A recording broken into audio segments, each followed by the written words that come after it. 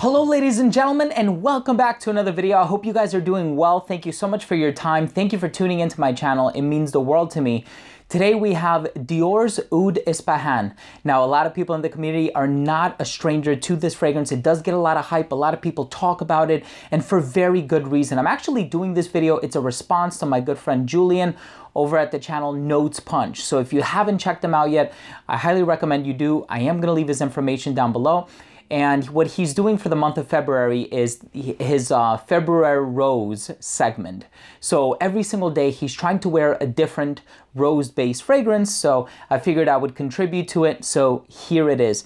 Arguably one of my favorite rose-based fragrances and what I would consider to be one of the best rose-based fragrances on the market. Now, I'm a huge fan of Christian Dior, and that's because I'm a huge fan of François Demachy.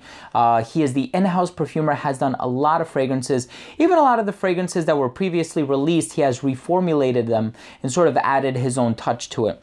This one in particular is part of the Profile line, so the ones that you see here, it's the more higher end line. They're a bit more expensive than the ones that you see in Macy's and Sephora, and we'll get into a little bit of that later on, but this one, 2012 release. It's classified as a floral oriental. And let's go ahead and start things off by taking a look at the presentation.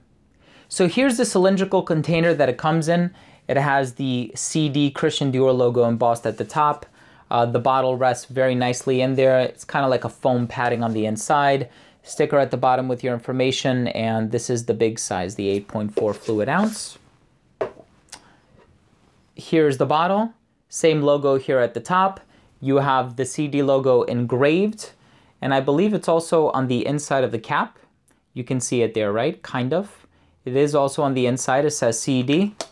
Magnetic cap. Wonderful. I love that, right? You never have to worry about it falling into place. It always kind of does that on its own. Nothing at the bottom, and I'll show you the sprayer here. It's very nice. Had to recharge it. You also have CD engraved into the top of the atomizer. And that was the presentation for Oud Ispahan by Christian Dior. I want to start off by saying that this is a very romantic fragrance. This is the kind of fragrance that you would wear on a date. This is the kind of fragrance that you would wear not just in the comfort of your own home, but when you're snuggled up next to that person that you really love, the person that you really care about. I mean, when you think of notes like labdanum, which is a very sweet resin, you think of rose, which is very sensual, and it has a lot of history too. Notes like that are evocative of more romantic scenarios. So it goes without saying that this fragrance is inherently romantic. It's very sensual, it's provocative, it's powerful. What I love about it is that it's contrasting as well. Now, I don't mean that in the sense of it does anything different, because if you've smelled any Middle Eastern fragrance, well, not any, but a lot of them do this rose and oud combo. This fragrance does the same thing, but it doesn't smell like a menthol. It's not so generic, and I don't mean generic because I don't think a combination of oud and rose in perfume is generic, to say the least, but it doesn't fall within that trend of fragrances that we've come to expect when we look at the note breakdown and we see, oh, it contains rose, oh, it contains agarwood. It does things differently. What it is, it starts off kind of floral, right? So if you're not into floral fragrances, I know a lot of men over in the Middle East, they wear rose all the time, but if you're not into floral fragrances, this is one that I would highly caution you to sample before you buy.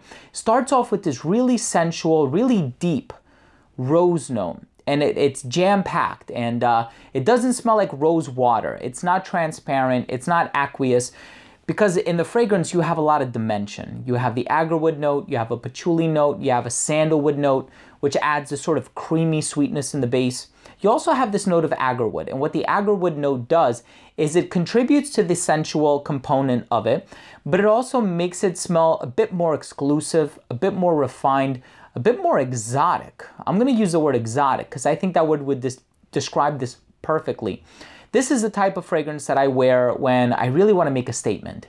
This is the type of fragrance that I wear when I'm feeling a bit bold or adventurous or courageous, where I'll go out there and I know whatever it is I'm gonna do on that particular day, I am going to dominate it. I mean, this fragrance is not for the faint of heart, you know? It's not your happy-go-lucky, cologne-y type of a scent with a citrus overtone, citrus midtone, citrus undertone, you know, and you're like, man, I feel great wearing it. And I love those fragrances too.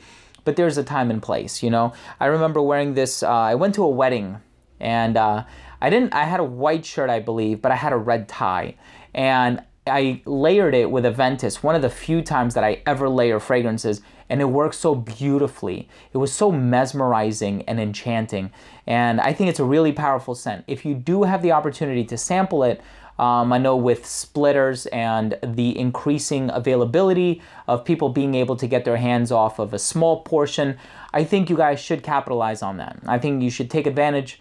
And I think if you are going to sample any fragrance from the Dior Privé house, this is one that is definitely high up on my list. So I like this one. Listen, I'm just going to be honest. In the interest of full disclosure, my wife doesn't like this one. So if you are wearing fragrances because you want to get complimented, and I think that's a valid reason to wear fragrances, of course, this is not the one, you know, unless, you know, it takes a very special kind of person to be able to pull it off. But I think you would have a lot more luck if you wear an aquatic fragrance, something a bit sweeter, you know, and it has a labdanum in here, so it is sweet inherently, but I would go for like a citrusy fragrance or an aquatic or something a bit more on the gourmand side. But nonetheless, I want us to finish things off by taking a look at my rating. First up, I took a look at the uniqueness and the overall smell, and this is certainly a unique fragrance. Whenever you see the name François de Machy, you can guarantee it's going to be unique. Even something like Dior Sauvage. I know a lot of people are, you know, throwing insults, chucking insults left and right, but, you know, even though, yes, it does fall within that line of your Bleu de Chanel's and your Mr. Burberry's, but it still does things differently. And by far, of those three fragrances that I just mentioned, Sauvage is the one that gets me the most amount of compliments. So in any case, super unique. Dior is one of my favorite houses. They have so much variety, from Fahrenheit to Dior Homme to Hypnotic Poison to Sauvage. I mean, they really know how to make, you know, the best of each world. And I think this one is no exception. Overall smell, incredibly pleasant, very different, unique, sensual, adventurous, mysterious, exotic. But it's not a compliment getter, so just keep that in mind. Longevity, enormous. Projection, enormous. It's going to jump up off your skin well beyond an arm's length for many, many, many hours. I couldn't even tally it. After a point, I'm sure I began to experience nose fatigue. So it's gonna last a long time. Be cautious with the sprayer, please. I have almost gotten myself in trouble at that wedding. My wife was sitting right next to me and she goes, "Man, you sprayed a lot on yourself." And I'm like, "No, not really." But I did, you know, it's just a little goes a long way. And then versatility, not too good, not too good. Listen, it's great for formal occasions if you're dressed up. You know, this isn't a fragrance that I would wear lounging around the house, even though earlier in my review, I said you could wear this lounging around the house. I mean, I think you should wear whatever you want, whenever you want to, but with the price tag though, probably don't want to waste it wearing it around the house. Nonetheless, I think this would work really well in the cold. It's just performed so monstrously that I wouldn't wear it in the dead of summer. It's asking for trouble. I think in terms of price, I think it's a little bit steep, but I think if you really like the smell, it's certainly an investment because it's going to last you a long time. Anybody of any age can wear it. I would probably lean a little bit more towards the mature side. Again, it has that youthfulness. It depends on how you carry yourself, right? And then lastly, I took a look at the presentation. I think the presentation is actually really nice. I love Dior Privé presentations.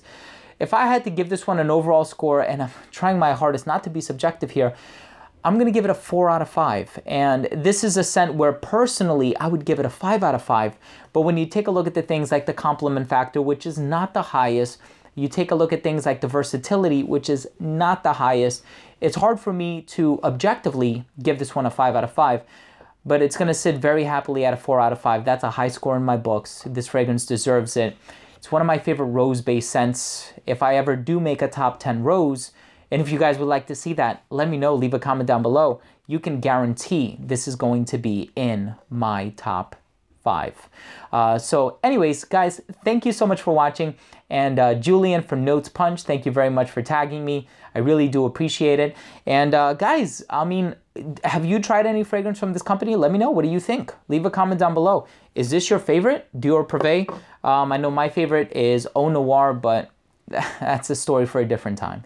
Anyways, guys, thank you so much for watching. Please don't forget to subscribe for future videos, top 10s, giveaways, unboxings, and a lot of other fragrance-related content.